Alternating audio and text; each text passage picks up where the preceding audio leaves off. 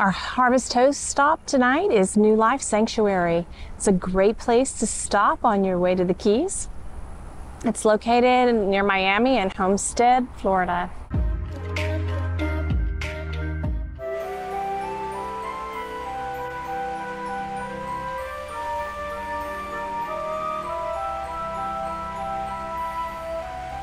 Be careful as you come into the church. There are some low-lying trees. We are 12 foot 7 inches, and we rub a little bit, but we figure it'll just kind of clean off the top. If you're concerned that you're somebody that doesn't attend church or you're not a Christian, that's okay. This church is a Harvest Toast, and like all our other Harvest Toasts, it is open for everybody to use. We don't think you need to be concerned about cellular data or phone service. Check out this big tower right next to the church and stay to the end to hear Fred's cellular service report. This Harvest Toast is big rig friendly. There are 3 sides to the church, and you can choose either one of the 3 sides to park on. They say that you can just come make yourself at home and set up and enjoy the facility.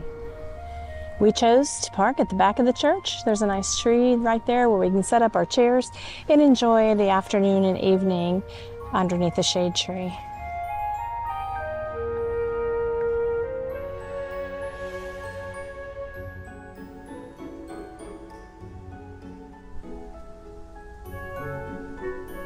So we stopped early today to enjoy our next Harvest Toast, and we are sitting under a beautiful tree with a lovely breeze. It's pretty cool, very nice, and just enjoying the afternoon together. Isn't it beautiful? Well, 80 degrees, sitting in the shade of a tree.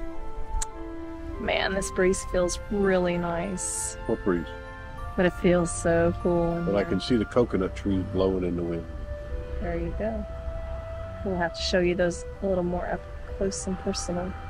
You can just go through this little walkway and come around the corner, and it opens up into a courtyard. Isn't it beautiful?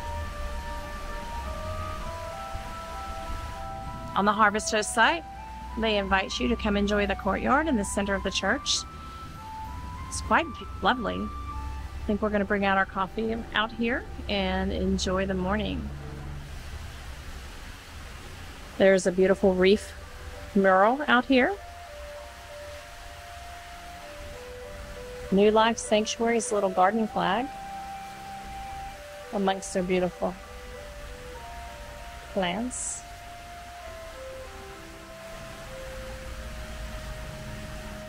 They left a ball out here. You want to play? How are you enjoying this courtyard? Hey, this is great. Just sitting here in the rocking chair, listening to the sound of the water in the fountain. Nice cool breeze through the courtyard. Can't beat this. I'll probably go back to my shade tree though. There's plenty of seating all around the courtyard. So if you want to come enjoy the afternoon or morning, they tell you to make yourself at home. Our favorite feature is the beautiful water fountain. You can hear the water as you're relaxing in the courtyard. We've even seen several iguanas up here sunning themselves. Can't get too much more relaxing than this after a long drive. So nice that they share their courtyard with us. Upon this rock, I will build my church. Matthew 16:18.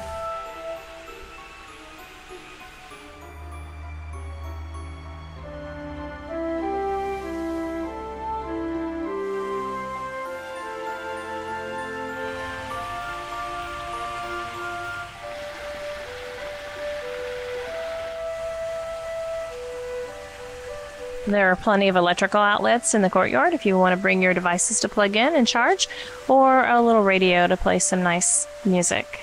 We may not be parked by the bees anymore, but we are very close to the coconut palm trees. So if you're not sure what I'm referring to by the bees, check out the link above if you're not sure what we're saying about the bees, and see where we stayed at a Harvest Host bee farm. Don't stand underneath these trees because these coconuts may just fall on your head. There's plenty in the trees as well as on the ground. So check out a coconut while you're here. I think we're going to try to crack one open. We did a little reading about the coconut, and they say that if you shake it and you can hear the milk flowing. Do you hear the milk flowing? You should probably drink it, but it's not quite ripe because you want it to be firm. So when you crack it open, you'll have some coconut. These look like they need a little TLC, but it's kind of fun to explore with them. Who needs a hammer? I'm just going to, whoops. Try that again. Milk's shattering everywhere. Oh, check it out. Check it out. You ready? I may not be able to get any meat from the coconut, but I can get some milk. All right, I got the milk, coconut water out, and I think I could have split it. Let's see. Oh my gosh, something jumps out at me. Check this out. Mmm, yummy coconut. We will survive on a deserted island with one coconut tree. It's not bad. It's not sweet. I don't know if you want that brown part. I think you want to scrape off the white piece. That's what I did. It was pretty good. What do you think? Yeah, if you're going to survive, eat it all. There you go. Have you been driving a long time? Are the kids ready to get out and play? Well, this is the Harvest Host for you then. There's a nice little playground here. Come on out, relax, let the kids work out some energy before you hit the road again. My favorite is the swing set. And I have it in my own front yard tonight.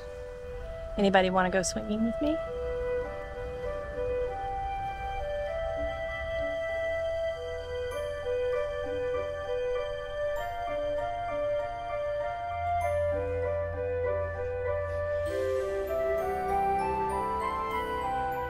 There's even a nice field out here, so if you want to play catch, throw a frisbee, or just run around, there's plenty of room for the kids. They even have a pavilion out here with plenty of picnic tables. I don't know about you, Fred and I are hungry, so we're going to take the time and do some grilling out here tonight.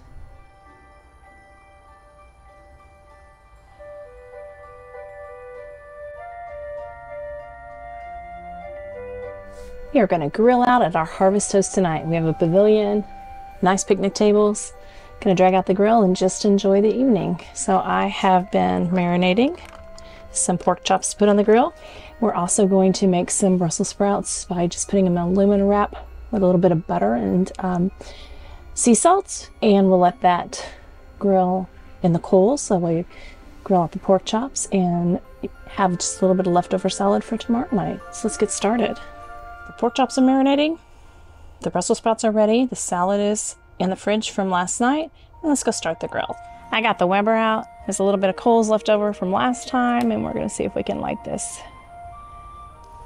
We'll let that get hot, get those coals nice and started, and I'll get the pork chops on and the Brussels sprouts.